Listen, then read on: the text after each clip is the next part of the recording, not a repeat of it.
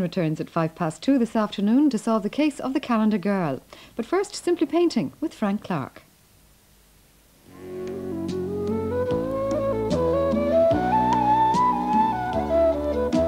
What you see is the grand splendour of the countryside in the foothills of the Dublin Mountains, which in itself would make an ideal subject to inspire anyone to take up a brush and palette to paint a pretty picture.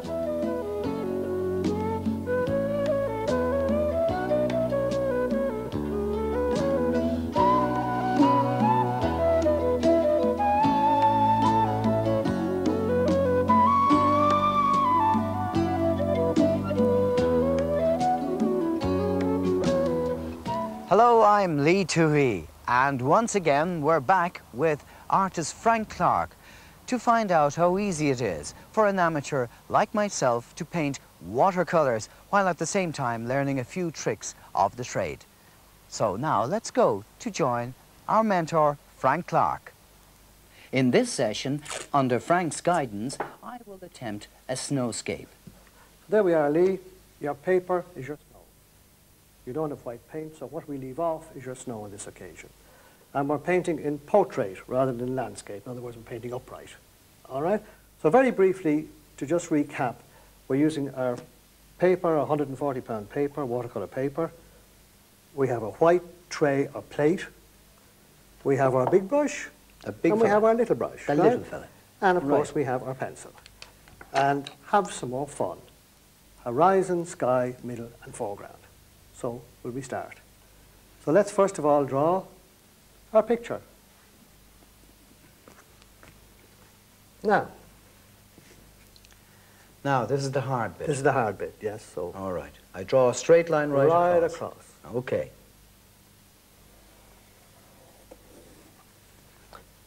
Excellently. Well, that's our drawing completed again. This time I'm going to do a tiny bit more. We're just going to just very roughly draw in. See our mountains. And there's a reason for that, as you'll see in a minute. This time we're going to paint the picture upside down. Oh, no. Oh, yeah. Surprises. Oh, yeah. So I just put it that way like that. Now, you see that? Isn't that nice? This is an Australian picture, you see. I didn't tell you it was an Australian snow scene, did I? Well, the idea is this, that as we have it upside down, we can now paint right up tight to our mountains without the fear that the paint will run up the paper, will it? It can't run up the paper, can it? Unless if we left it the other way around, we would have been fighting a stream of water running down the thing, and we don't want an avalanche just yet. So, okay, let's do the same thing again now. Let's wet our palette. Okay, right. Just wet our palette there, yes? Wet the palette. Wet the palette. Now. And then wet the paper. Now, no, remember what I told you now? I want you to draw around this. Oh, I see. So you've got to draw this time with your brush. You have to get very meticulous. Yes, so you start on the far side and I start on this side, and we'll meet it somewhere in the middle. Very good. Now come on, down the whole lot. Yeah, that's good. Lovely, that's lovely. Plenty, that's lovely. Now we want to put out our paint, because we're going to paint it. It's all right, it'll go away eventually. Have a look at what we're going to do. We're going to do a snow scene with a moon and a nice tree, hopefully, which is not in the centre again, as I said. So we start off now, and our colour at the horizon isn't quite as dark as the bottom, is it? No, so, not quite. Okay. So we'll put out our yellow, lemon yellow, and we'll put out some Elysian crimson. This is the first time we've used Elysian crimson. Elysian crimson? Elysian crimson. They're very red. You want to be awfully careful with them. If you put too much out, you'll have a gaudy red. Now, we're going to start from the top, and then about halfway we'll start to introduce our purpley colour, which is our blue. See, once again, we're using the minimum number of colours, and we're creating the colours ourselves, rather than expecting to... You see people rush in and they'll buy violet, they'll buy red, they'll buy yellow, they'll buy another yellow. There's no need for that. We use the one tube. So, okay, into the brush now. Okay. In there, into the water, and now mix those two. So, I'll show you. In the centre of your palette there, get some yellow and some red until you get something like, look, not too gaudy. That's very good. Very good. Now, that goes on. Look. And it goes on like that, Lee. Come on, you down this other side to meet me now. Okay. Now, you let me know if I'm I'm too too thick thick on this. Come on up. No, you can't be too thick. Fellas, it's very difficult for an Irishman to be thick, isn't it? Look at that. Now, come on down the page a bit. Okay. We're painting a door this time, because, look, it's a kind of... Are we going all the way down? No, that's far enough now. Okay. Now, come in now, back down again to your thingamajig, and now into your red Again, look, your red, your Elysian crimson in there, into and the some red. blue. Now, I've no blue, Frank. Oh, you have. You never gave me any Didn't blue. give you any blue, my You're good. getting mean with your Yes, paints I am. again. I thought, yes, you didn't pay me for the last ones, Lee. There we are. Yeah. Some red Yeah, on some this. blue on my hands and everything. Yes, lovely. That's it, and you create a lovely cherry colour. You'll see it now, lovely purple. Now, come on now. Am I there with my shade yet? That's lovely. Come on, up you go now. Let's get at this Okay. thing. Now, where do I go with Just this? everywhere. Oh, yes. Let's All paint it right. all over. Plenty of water on it, don't be afraid of it. And that's some more blue there. Now come on, we're going right down, see, that's it, right down to the bottom, come on now. Plenty of blue towards the bottom. And red. Now, watch this now. Now there's a bit of a trick. funny looking trick there. I'm going to just smarten it out, so we just bring it up that way. All right. Now let's turn that horizon around back to where it was again. We're back from Australia now. Is it dry? It used to be dry at the bottom, it won't run too much. And you see, we now have a nice bluish, purpley, yellowy sky, haven't we? Mm-hmm. Just for safety, just around this. That's all we need to do this time. It's just to stop the paint running down over our mountains. So I that's finished get you. now. Now we have a moon, if you notice, behind the tree, Lee. Yeah, but you said we don't use white paint. Well, no, we don't. We have our moon brush. You haven't seen a moon brush, moon have you? brush. No, No, is you it? haven't But this shown is- me a this moon is brush. This is the moon brush. You're joking. Yes, no, this is the moon brush. And the moon brush, you see, let me show you now. The moon brush works very simply. If I put the moon brush up like that, and I do that, I keep doing it like that. Eventually, if I keep going, I get a huge, big moon, but I don't want it too big. Just a piece of tissue then. Well, it's not tissue, actually, but yes, quite right, yes. Any kind of paper, you'll find it anywhere. Ordinary paper, once it's blotting paper, tissue And just paper. Rub it out. Yes, that's it, bathroom paper, and you have your moon. As simple as that. As simple as that. Now we leave that, don't touch it anymore, and that's our moon brush. You can dispense with your moon brush once you're finished with it. And we've now painted our sky. So we have now got to think about the middle ground. Now if you look at the middle ground in this case, there's not very much in it, is there? No, not a lot. In fact, we're only going to relate some of the colours from the sky to the mountain to show there's the shadows on the mountains behind the tree. All right? Mm-hmm. So let's look at it now. Now always let me put you, don't forget to look at what you're painting. I've noticed that people, you hand them, they have their sketch or whatever it is, they have it beside them, and away they go, and they seem to forget what they have beside them, and they paint something which is totally different. Keep it more or less the same. I don't ask you to copy slavishly, but at least look at it now. Keep a check on it. Now you have it. So let's get some of this purpley colour now, which is this one here. Put a little bit more blue into it there before you... Well, that is a lot of blue you put into it. Now you better put more red in. Yeah, some of this Like crimson. the moon brush, that's right. That's good, that's good. Now, am I... Now just keep getting it a little bit more wetter. red. That's lovely. Now you're getting the idea. You keep adding to it. Takes a little bit of time in these things, doesn't do any harm. You know, don't rush at mixing your colours. There they are. You'll see it as nice and white on you. Now, look, you start on this side. Look, here's all we're going to do. Look, a little swipe like that. Oh, a little swipe here and a there, little swipe like that. Now you do this. No, oh my goodness me, what's that? That's rather a big swipe you have. Yeah, Well, okay. look, no, just let me show you now. To get out of that, let's do that. See, remember they said about, oh, once you put on a watercolour, you can't put it right. Of course you can. Do another little slob there. Yeah, Have somewhere you made around sure here. now it's not as dark as it was? I should lighten that slightly, Lee, by putting it back into the water. Back into the water. And dip it well in. Yeah, give it a good shake, and now dry it on your... Now you're right. Now dip it into your paint again. Into the paint. That's it. Now just another little swipe. Do I go over this Oh, again? no, anywhere at all. Doesn't really I matter. see. Yeah, wherever you think there should be a little shadow. That'll do lovely. Okay, that's it. And a little one down No, here? I wouldn't go right down. You're now painting the foreground before you paint it to finish the middle ground. So the reason we're doing all this messing around here is that we're trying to let this paper dry because we don't want to put our tree in while the paper's wet. If you do, it'll spread. And a good way to check if your paper is dry is if you look at a paper sideways and if there's a gloss on it, you'll see it, a gloss. It's not dry. If it's dry, it's a matte finish. And if you always bear that in mind when painting watercolours, it's better to leave them an extra minute to dry than to go at them when they're wet, because if you do, it'll spread like blotting paper and you'll ruin many, many a picture. And indeed, I've done it many a time where you get that little bit impatient and off you go. So we're just, I think we're nearly ready. Look, where you're going to do it, you can have a little check. People say, oh, you shouldn't put your finger on the thing, but I do, it doesn't matter. Yeah, well, you'll be painting over that anyway. Yes, of course, that's right, yes. So, look, let me give this another little blast up along where we're going to paint the tree.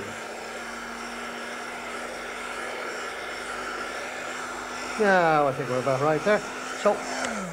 So let's centre where our tree is first. Our tree is about 2/3 across, is it now not? you said it. And we need our little brush. Oh, the little, so the little one brush comes out again. Yes. You can actually paint the base of a tree with the big brush. And let me perhaps show you this. You called this a rigger before, didn't you? I did indeed. Just That's for right. the benefit of those who might be joining our to be honest, class for the first time. That's right. It was called a rigger. Why? Because people used it to paint the rigging of boats years ago when they were painting a lot of sailing ships and that. In fact, they still do it. Now, we'll add one more colour now, and it's our old friend, the brown. Now, the reason for that is that by mixing brown with the blue, right, and a little bit of the red, I put them all three into it, it's nice, it gives you a nice, you get a nice winey colour, you see it? Mm-hmm. Now, I'm going to start the stump of this tree for you, and then you're going to carry on with up the with blue and the red, you yeah, see. that's it, put everything into it, yes, lovely. I'm running out of red already. Again, yeah, well, I can give you some more of that, I've got plenty of this. Now, am I dark enough here? oh yes, that's lovely. Now, I'll probably wet that brush a little more. Now, what I'm going to do is I'm going to do just the start of the base of the tree, but I'm going to do it with the big brush. Because remember I told you, it's a good idea if you can keep as much of the painting as possible with the big brush. Now, watch now. Okay. So, from about 1/3, you see the stump of the tree is not really symmetrical.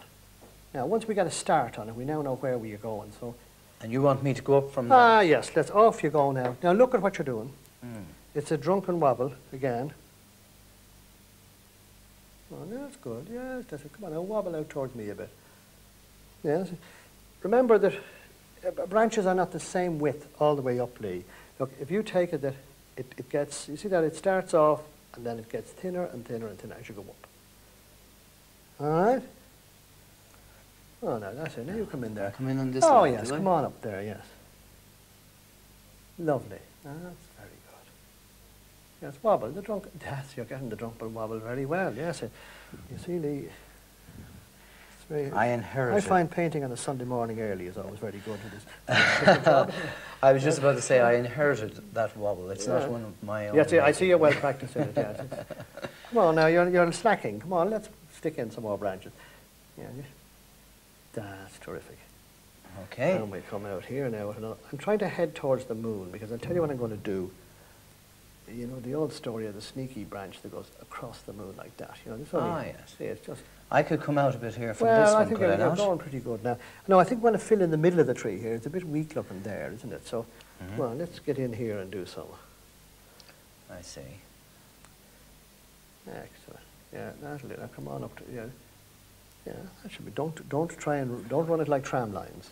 You see the way those three there are beginning to look exactly the same, aren't they? Yeah. So we're going to have to do a little bit of... A little bit of crossover. we'll do some kind of... Yeah, that's it. Now look at Yeah. that. We've bashed the tree. Trees, you can bash them about. They're great. They're wonderful things.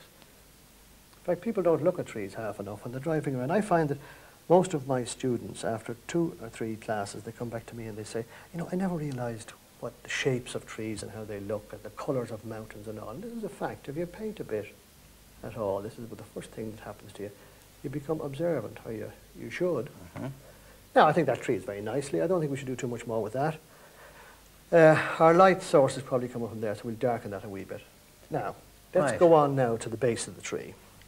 The base? I think we're coming along lovely there now. Base of the tree, back to the big brush again. Okay, I'll just put this lad down if we look at the base of the tree, it's made up of... I might put a little bit of raw sienna in.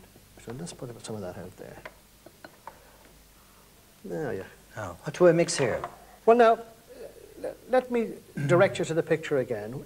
Look at the picture for a moment that we're painting from, and you'll find that there's raw sienna you can see in it. There's some of the blue. Again, I'm relating the colours all the way through. You don't... Do you see what you do? You make up your darks and your lights from what you have on the palette already. Raw sienna, some blue. Yes, and some red. Some red. Oh, No, yeah, it's okay. This on, lad here. Get stuck into it there. That's it. Put in Okay. some more. That's a bit grotty looking. I should put in some more blue if I were you. Some blue on top of that.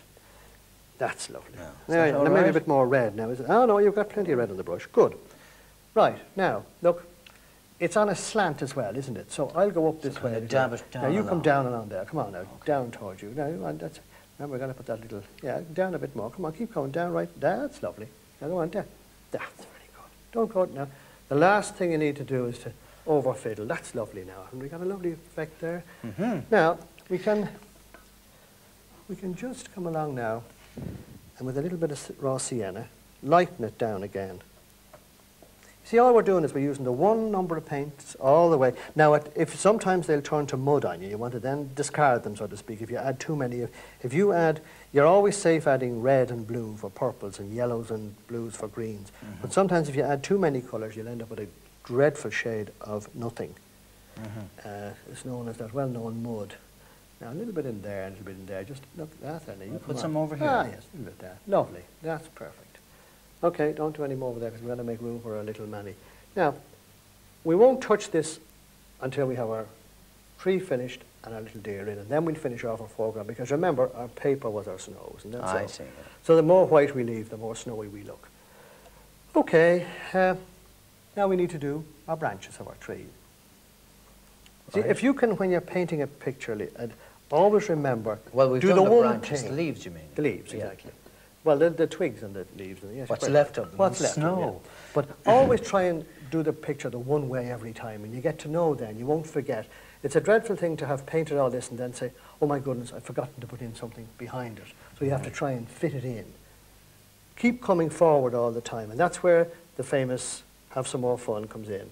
You keep working on that principle. Mm-hmm. You're fine, okay? Now, what colours? So I think our leaves should relate to our tree. So let's go into blue. Blue it is. Red, and some brown. Now stay away from the yellow, because if you put blue and yellow together, what do you get? You get green. I get a green. Correct. We don't want a green.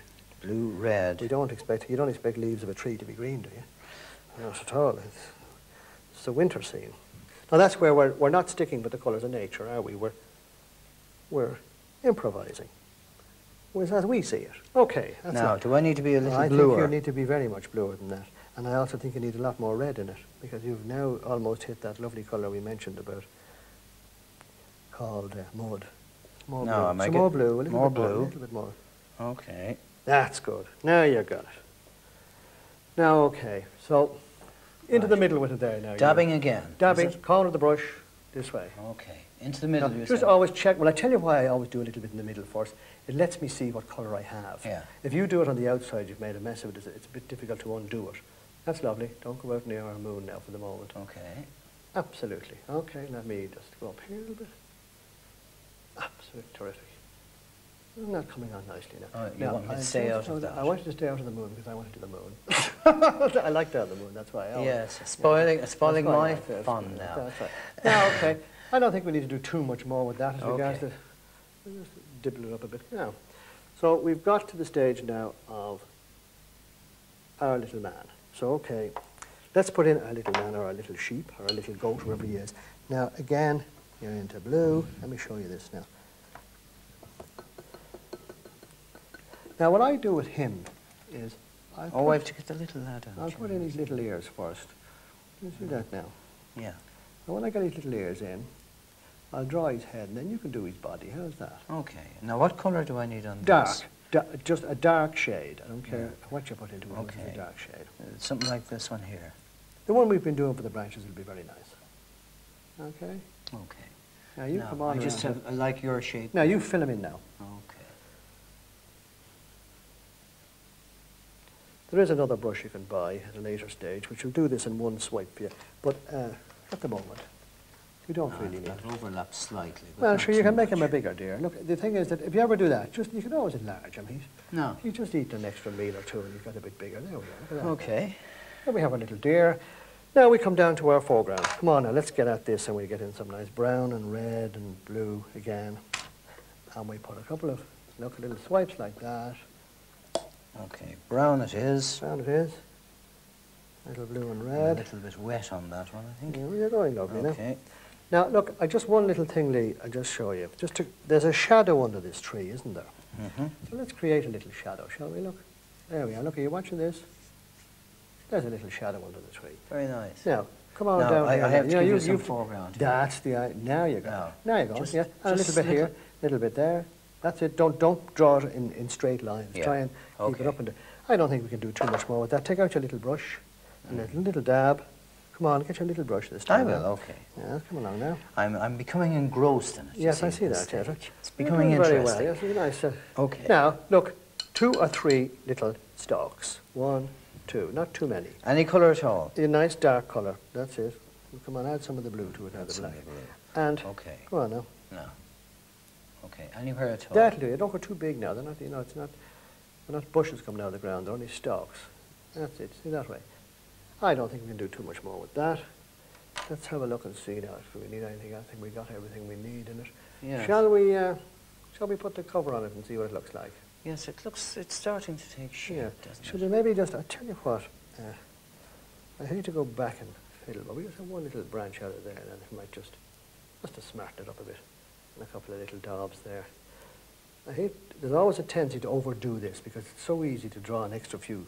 Isn't it things so we much do. more comfortable to be painting snow indoors? Isn't it, yes? Yes, yes, indeed. I never thought of that. I never actually painted it out of doors, because I found it was far too awkward. Now, let's have a look at if I can get this thing in. Now, let's Yes. see. That's our snow escape. Yes, and simply painting.